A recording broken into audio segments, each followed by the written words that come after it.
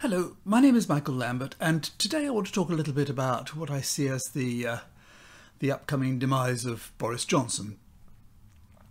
But before I do that, if you haven't already subscribed, I'd be grateful if you wouldn't mind doing so, and if you approve of what I say, if you mind hitting the like button, I'd appreciate that. Also, at the end of this video, I will read out one or two more gems of wisdom from the comments on my last week's video. Now, when you make YouTube videos such as this, it's probably wise not to make predictions. You're really taking a risk if you do so. And I've been predicting the demise of Boris Johnson for quite a long time, for various reasons. I think I've thought all along that there are three very good reasons why he should never be Prime Minister. The first being that he's dishonest. The whole world knows that he's a liar. And it's just a taken. It's just accepted that Boris Johnson, if he says something, it may or may not be true.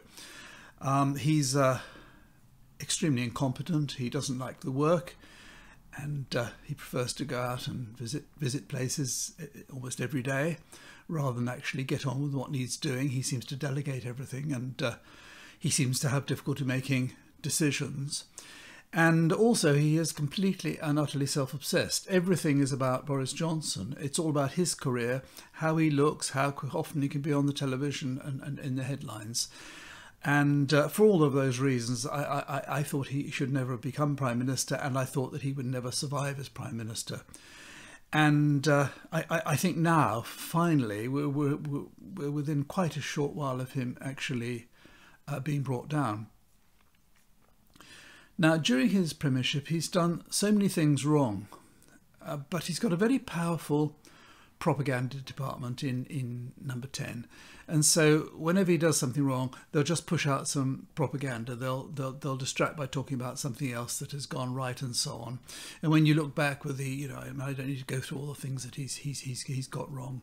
And in response to all this, they just say he gets all the big decisions right.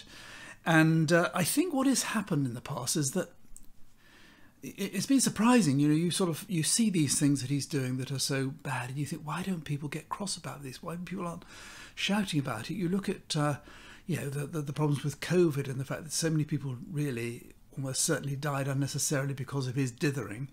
And you look at Brexit, what an utter disaster that is. And you look at all these people going on holiday. I mean, it's that's just a tiny aspect of it. And you can see this enormous cost of living crisis which is coming. It'll all be blamed on other things. It'll all be blamed on the pandemic, on supply lines. It'll be blamed on the EU. It'll be blamed on Ukraine. Johnson has the capacity to blame anything on anything except him. Except that, of course, he'll go to Parliament if he absolutely has to and say I take absolute responsibility when he doesn't at all. And I think when you look at things like, for example, the money that was given to friends and contacts of senior Tory politicians for PPE. I mean, it's absolutely outrageous. People were making millions and millions and millions just because they happened to have the email address or the phone number of a government minister. And likewise with the test and trace. I mean, the 37 billion, only apparently half of it was spent, but even so, it's a huge amount of money. And you look at these things, and I kept looking and thinking, well, why aren't people furious about it? Why aren't people on the streets demanding what the hell's going on here? This is our money. But I think the problem is it's too far removed.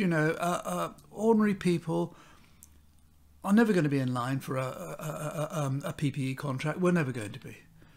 It's a whole separate section of society around politicians and wealthy businessmen who all know each other and all sorted out between each other. And there's nothing any man in the street, so to speak, can do anything about it.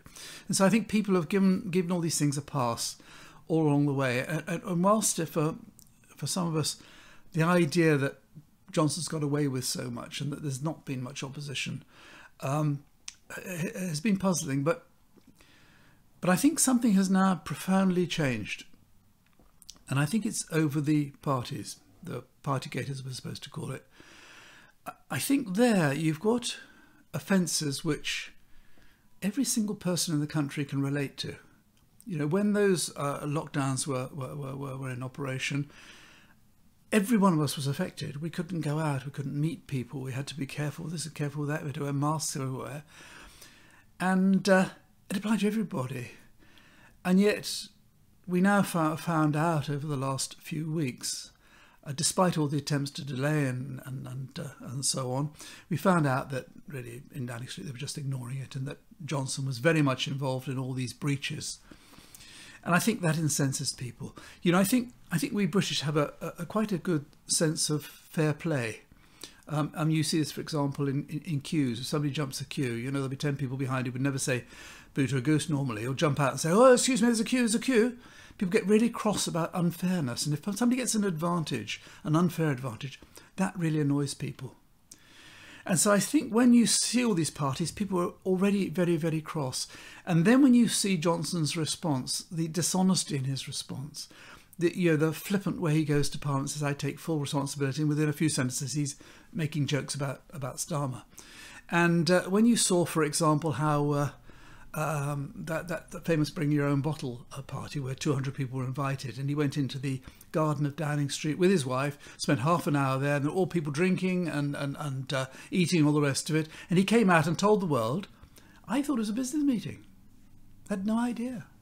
When he got his fine for eating some cake for his birthday celebration, he said he just walked into the room, somebody happened to give him a cake, I don't think he even ate the cake, and he and the Chancellor both got a fine. Simon Case, his cabinet secretary, he was there. He didn't get a fine. And then all these other parties that went on, where we've seen photographs now of him toasting everybody and giving speeches and all the rest of it. No fines for him. Endless fines for other people, juniors. And people can see the unfairness of this. It's just cheating, it's nasty, it's dishonest. If he's cheating them, he could be cheating... If he's cheating them by avoiding a fine himself, whereas they're all getting fines, he could be doing the same to us. And people are suddenly beginning to see, I think, or not suddenly, I think they're rapidly seeing the fact that this guy is just a nasty piece of work, as Eddie Mair once called him. And I think there's a deep sense of unfairness. And I don't think that's going to go away. Yeah, in the past, these various scandals have come up. You know, there was Owen Patterson, there was Patel getting away with bullying and all the rest of it. People kind of forget it because the tabloids, they write about it, and then the next day, there's the footballer's wife having in court, or there's Johnny Depp's case, or whatever. I mean, it's yesterday's news in 5 minutes. But this is something that I think people really resent, and I think we saw it yesterday with that booing at St Paul's. I mean, those people in that crowd they're not all lefties. They're not all people who hate Conservatives. They're much more likely to be traditional sort of English people who want to go out and show their support for the Queen and want to be present at a historic occasion and so on. And to see such a big crowd booing, I think that is an indication of the mood throughout the country. And it is impossible, it will be impossible for him to survive that. He's going to tell the Tories now, the Tory party, he's going to say, look, without me, you won't win.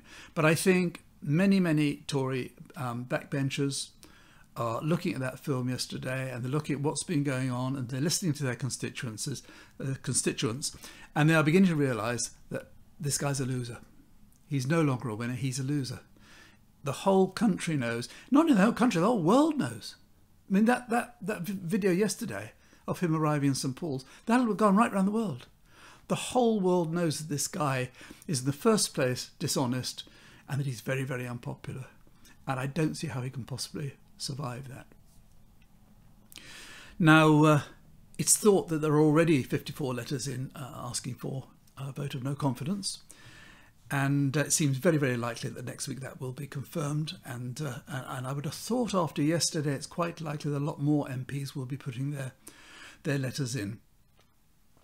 It's said by some that the Tory party is 359 Tory MPs, so he needs a vote of 180 votes in order to remain in office. Now, supposing 54 have already put letters in. It's thought that the 170 odd MPs who have got jobs, whether it's from a cabinet minister right down to a bag carrier, it's thought that they're all grateful to Johnson, they'll vote for him. They won't. This is a secret ballot. I bet there'll be people in that cabinet, especially those who think they might have a chance at the leadership, who will vote against him. And I think it's very, very possible that he will not win this vote if there is a vote next week. If he does win it and he only just wins it, he's then so weakened. But of course, being Boris Johnson, he's never ever going to resign. I mean, this is his whole life, and the thought, I imagine the thought for him of no longer being in the limelight would be unthinkable. So he will hang on, but he's going to be very much weakened. And not only is he weakened, but also if he wins, he's there for another year, because there cannot be another challenge, another vote of no confidence for 1 year. Now, if he does lose, then of course there's going to be an election for a new leader. The way that works, as you probably know, is that whoever fancies having a go puts their name in, and then they have various votes, and gradually each round they eliminate somebody until there are just two left standing. Last time, as you probably remember, it was Johnson and Jeremy Hunt. And then those names have to be put to the country. They have to the Tory members of the Tory party throughout the country. And of course, they're all a lot of them are very right wing, and a lot of them are sort of people getting on. A lot of them will be pro Brexit and so on. And so they're probably going to be looking for someone right wing anyway. And so whilst we might all be hoping that if Johnson is replaced, he'll be replaced by somebody slightly more moderate, somebody more reasonable, it seems quite likely it's going to be more of the same. The thought of one of the favourites, who was Liz Truss, the thought of her being Prime Minister is just too horrendous to even think about. But there is one other thing that Johnson may be considering, and he might be very clever and do, and that is, if he were to call a general election, say next week, that would stop the leadership bid. There'd be no point having a leadership bid then. He would then lead the Tories into the general election. Now, if he won it, then he'd be king of the world for as long as he wanted to, and he can go on creating his authority and dictatorship and all the rest of it. If he lost it, he might remain as leader, but if he were to lose, the Labour Party would suddenly pick up the absolute mess that the economy is in. All the things that are going wrong, all things we can see going wrong more and more every day because of Brexit principally, but for other reasons as well. All of that would be blamed on the Labour Party. And so Johnson could calculate, okay, we'll lose an election, and we'll let Labour struggle. We'll blame them for everything, and then in 3-4 years' time, they'll be voted out for one reason or another, and we'll get back in again. And I wouldn't be surprised to see him doing something like that, because whatever else, he's going to be absolutely desperate to hang on to power, because it is, as I said before, it's his absolute life. So we'll see what happens next week. So anyway, I wanted to read one or two more comments on last week's video. Now, after I started the last 2 or 3 videos reading out some comments at the end, I've had lots and lots of people comment saying they enjoy it, they like it, and think it's fun. And I had just 1 or 2 who say that it's not really fair and I shouldn't make fun of people. Well, my response to that is that nobody has to watch my videos, and nobody has to comment on them. And if people want to comment, then that's fair enough, but I should be allowed to respond. And if you do comment on a video, you're making your comment public. And if you can't be bothered to read it properly before you write it, why shouldn't that be pointed out? And so I do intend to, as long as people keep writing this sort of stuff, I do intend to keep commenting at the end or reading them out. But the last thing I wanted to say was I do get quite a lot of comments, and I think the last video got about 1,200 comments. I read every single one of them, but as I've said several times before, I just don't have the time to respond to all of them. It takes me almost a day to read them all, but if I were to start replying, then it would take me all week. So I'm sorry that I don't reply, and I'm very grateful. Some people write some really nice, really interesting, really helpful comments, but and I hope you will continue to do so. So anyway, here's a flavour of some of the wisdom that we learnt last week. Someone called Not Environmental. He's a bit lofty. Interesting, a little biased, and no need for the insults, but Johnson is a clown, and dangerous for your democracy. Ease up on poor spelling. Educational is not what it once was. Bit odd, actually, sort of telling somebody be careful with the spelling and then spell the next word wrongly. This is someone called Stevie H. He's also a bit lofty. Flawed, borderline libelous, and in part factually inaccurate. You can't complain we left the EU and in the same breath claim that there are no checks whatsoever. Well, Stevie, that's exactly what I said. We left the EU. I'm not arguing with that. It's a fact. And there are no checks whatsoever on goods coming into the UK. We all know that. The whole point of the single market was that there were no checks, correct? That continued for 30 years. Yes, at least. And of course, there are checks. Yeah, checks going out. You tried taking anything into Europe from the UK. There are checks, huge checks. Come back in, no problem. We need to be realistic. I agree with that. Of course, smuggling has been prevented. Drugs have been seized. Illegal immigrants have been found. So it's all right. See? Where does he get this information from? Where do you get your information from, Stevie? Phil Cooper. And what are you, divine? Leaders must be leaders, not saints. You don't deal with Putin, Xi, Hitler or Stalin by being nice but strong. I would rather trust the devil than a saint. History teaches that. I think what he means says, I would rather trust the devil than a saint. History teaches us that. You see, it takes a second to reread it and correct it. Now, the devil is some sort of fictitious character, and saints, well, they're not really made saints until they die, do they? So you would rather trust the devil than a saint, and you're telling us that history teaches us that. Where does it teach that, Phil? Where does it teach us that? Ben Trim. At the time, doctors and nurses were wearing bin bags. This was a genuine emergency. Equipment was needed yesterday. Were mistakes made? Absolutely. Old Boris has admitted as much. Old Boris, he must be a mate of his. Would those hindsight idiots on the opposite bench have done things differently? No. They actually voted for all, in capitals, the decisions made at the time. You are changing facts and history. Try to grow up a bit. It will help you see more clearly. You see, he thinks that all the opposition benches voted in favour of all those crooked contracts going to friends because they voted for everything. All those crooked contracts going to friends of ministers and so on. And they all voted for 37 billion for test and trace. They all voted for everything, in fact, it seems. This is someone called Yuri Lilko. Boris Johnson is the best Prime Minister you in the UK have had for a very long time.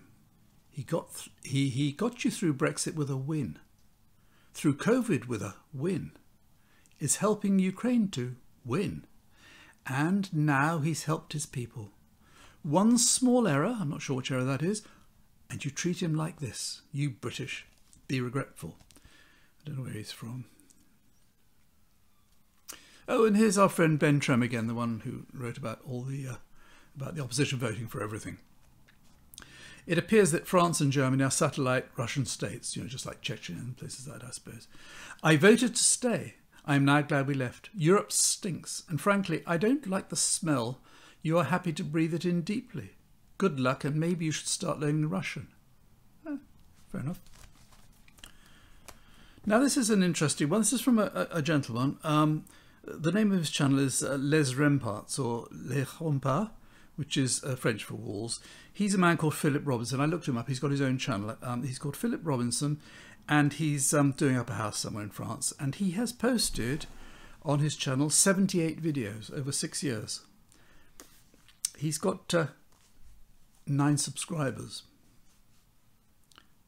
He says to me, you have hardly any subscribers, which I would say is a consequence of very, very poor content. Too much stuff about personalities and cynicism. See, I've got so few subscribers. He's got 9. Later on, he came back the next day. Don't you have anything to contribute in terms of policy rather than attacking the personality of individuals? Pathetic. Graham B. I think he must be a subscriber because he comments almost every time actually these days. He says, "You're not still going on about Brexit. Get a life. Move on, you people."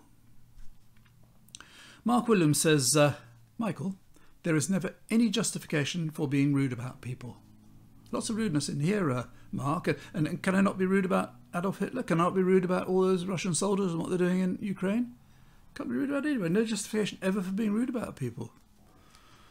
The British government is not renegotiating the withdrawal agreement, nor is the British government rewriting the protocol.